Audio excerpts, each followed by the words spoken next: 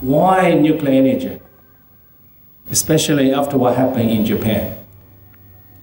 And why molten salt reactor? And why thorium?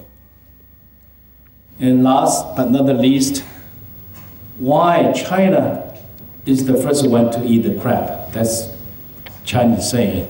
The Chinese Academy of Sciences has begun an effort to develop what they call T-MSR, Thorium Molten Salt Reactor. And it's really along these same lines, and they are well funded and well staffed. 300 people working full-time on it. They know that those are the same people who are going to turn around and operate and maintain those reactors. I give them great credit. It's very compelling work. Chinese are definitely in the lead right now on this.